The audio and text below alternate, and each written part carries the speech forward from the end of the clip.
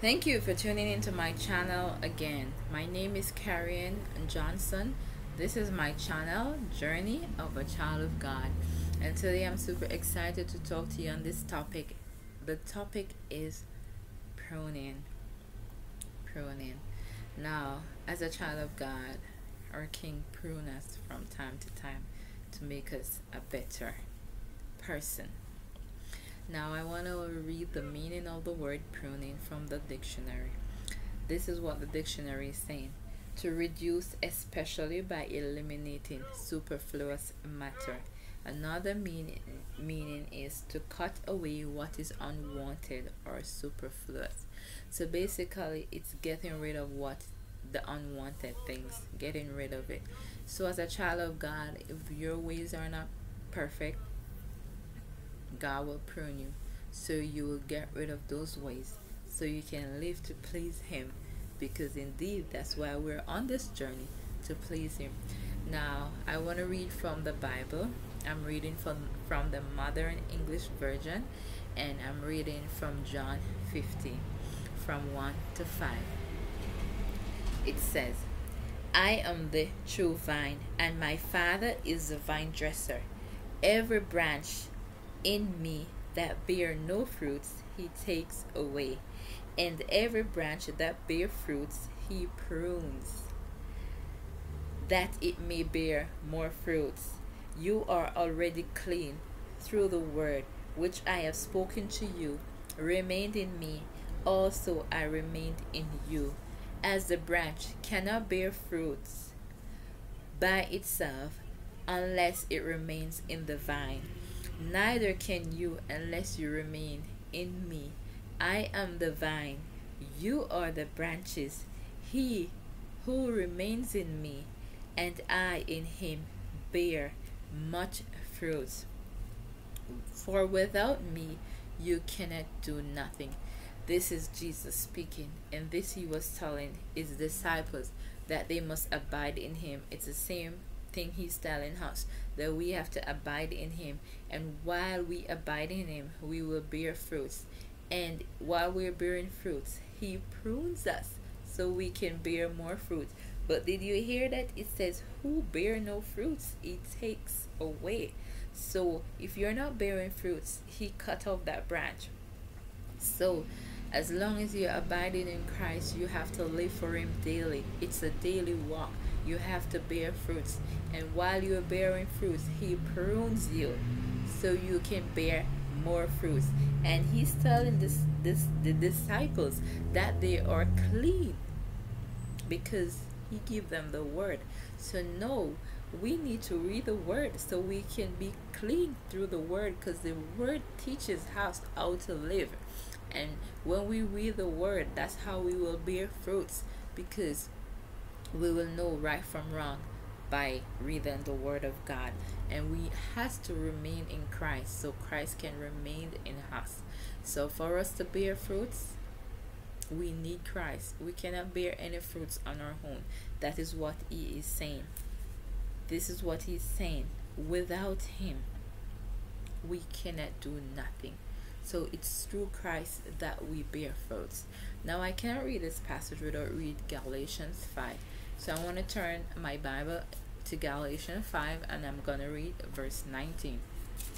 Now the works of the flesh are revealed, which are these: sexual immorality, adultery, impurity, idolatry, sorcery, hatred, strife, jealousy, selfishness, envy, murder, drunkenness. My God, there's so many different things about the flesh that's not good. And while we're abiding in Christ, if we're gonna live by the flesh, then he's gonna cut us off. That's what he means when he said, if we bear no fruits, it will cut off the branch. We cannot live in the flesh, but we live in the spirit. And when we live in the spirit, we please God. When you go to verse 22, it says, but the fruit of the spirit is love, joy, peace, patience, gentleness, goodness, faith, meekness, and self-control. Against such there is no law. So these are the fruit that Jesus is saying that we must bear. And if we're not bearing these fruits, he has to cut us off. So you have to love. That's why he said love your enemy. No matter what. You have joy. You have peace. The peace of God. Oh my God, when you have God peace, trust me, you're able to overcome so many things. The word of God said the joy of the Lord is my strength. Can you imagine? When you have joy, you have strength. Hallelujah.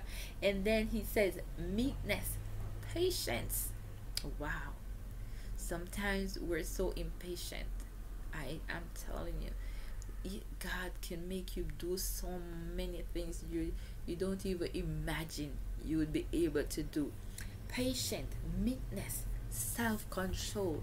Self-control, we really as a child of God, we has to maintain self-control, because when we're representing Christ, so many things can come our way, so many things can go wrong, but as long as we have self-control, we're able to overlook a lot of things. You know, if you have that perfect peace also in your heart, trust me, it's hard for somebody to spoil your day.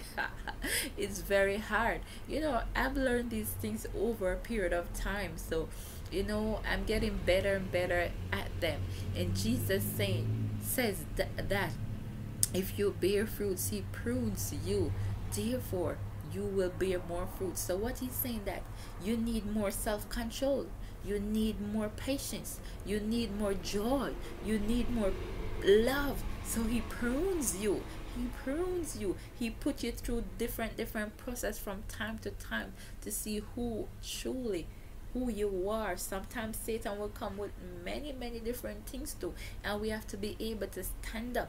So we go through a different process. All of us, our journey is different as a child of God, but as long as we remain in the vine, trust me, we're able to bear the fruit that we're supposed to bear. You know, I want to use this perfect example, diamond, and I also want to use gold. These are expensive commodities. Expensive. You know, I was looking at the price of the diamond, blue diamond, pink diamond, and if I had a blue diamond, I could sell it, buy myself a nice mansion, buy myself a Mercedes Benz GLS, and still have enough money left back to invest into some big business. I'm telling you, these diamonds, they worth a lot of money, and I'm telling you, the process that a diamond go through, it's a lot, and you have to go deep down in the earth to get to these diamonds. If somebody wants to search for a diamond, they spend days digging deep down into the earth to find a diamond, and there's no guarantee what diamond you're gonna find. There's no guarantee how big the diamond is. So maybe you could be spending more money digging down into that earth to find that diamond, but it's a chance that we have to take to get to find that diamond. But when we find that diamond, oh my God, cha-ching, more money. But I'm telling you, even gold, well, we have to dig down in the earth also to find the gold. And when you get to the gold is mixed with silver, mixed with bronze, it mixed with different stuff. But you have to purify the gold. So the gold you have to then put the gold through different process, melt it out, so that you can, whatever other residue will come on top, and the gold will settle down the bottom, and you can throw it off. And then you have to refine it so that there is no other thing in the gold but just gold. And then after you finish with the gold, you have to melt it again to put it in whatever shape you want it. If you want a heart piece of gold, you have to make it a heart. You have to melt it and make that frame for it to become heart. Think about my wedding band here. It's a circle, right? And it has some little stones in it, so you have to make little different holes for it to get there. So many things you have to make just for it to become like this little circle thing that it has to be. But then when it goes